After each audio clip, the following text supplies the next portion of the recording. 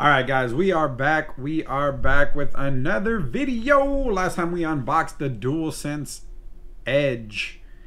Now we're gonna go through the settings. So stick around. Let's see what this looks like on a PlayStation.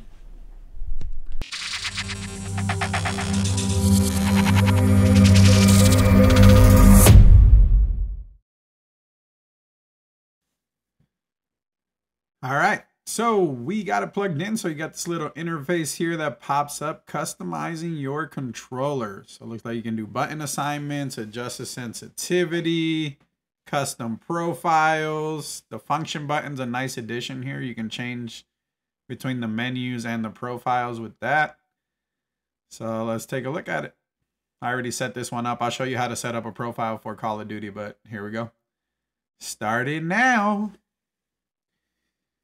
All right, so we are in the menu. So you got custom profiles. You have a few other things here, but let's go through. So you got receive feedback, function menu. Let's start with the custom profile.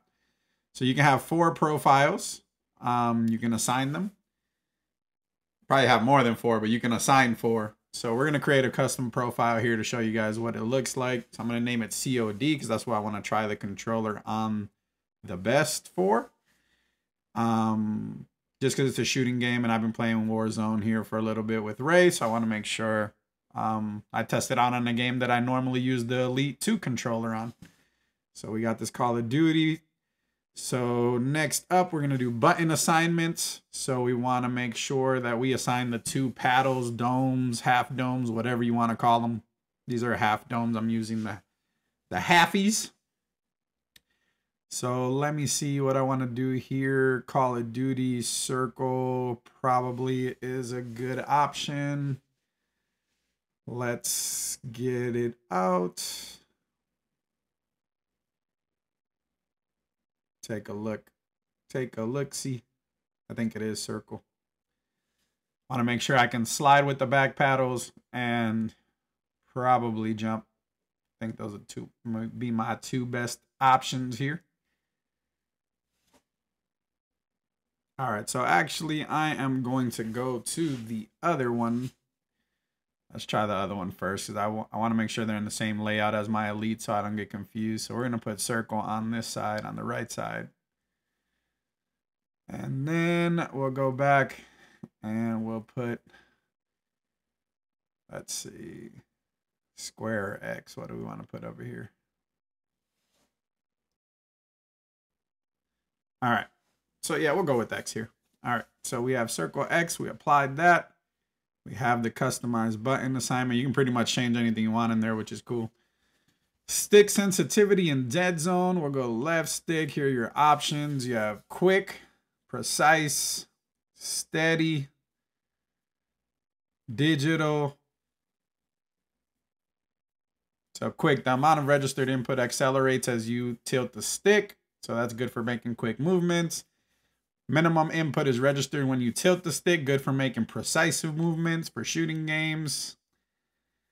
Register is limited. Even in the tilt the stick far, enables smooth and stable movement. Tilting the stick even slightly will register minimum, nearly maximum input. So that's definitely for instant. And then dynamic enables versatile gameplay in shooting games where you need to aim carefully but also turn quickly. So we're probably going to do dynamic here. Select that. You can do the curve adjustment. I won't mess with this right now. We'll kind of gauge it as we play. Right stick will do the same. We're going to head to dynamic. Leave the curvature for alone for the moment. And a dead zone. So we'll see what that looks like. Trigger dead zone. So here is where do you want it to stop. If you use the stops on the bottom, it really doesn't matter because it's going to stop where you put the trigger stops. So you can adjust it here if you want to, though, and not mess with the trigger stops. So we'll leave that as is because we'll do the trigger stops. Vibration intensity. I feel like I should turn this off, try to save some battery, but we'll just turn it to weak for now. Trigger, we'll leave it there. It's one of the better parts of the DualSense controller in general is that you feel resistance on the trigger, so you want to make sure we leave that on there. Take a look. Okay, so next up is we're gonna assign it here to a function. So create a shortcut on a controller. You can just do it on the controller. So we want to do that.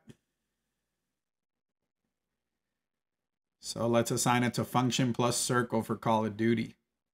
It's gonna be our first assignment. I might do one for Madden too. We'll see. So we got it assigned now. We got the default. We got the Call of Duty function. Tells you when it changed and what it changed to, which is awesome. On the top right, so I'm digging that. Now you have indicators. So a flash, vibration, Dualsense will always show notifications. I like that. Keep that on.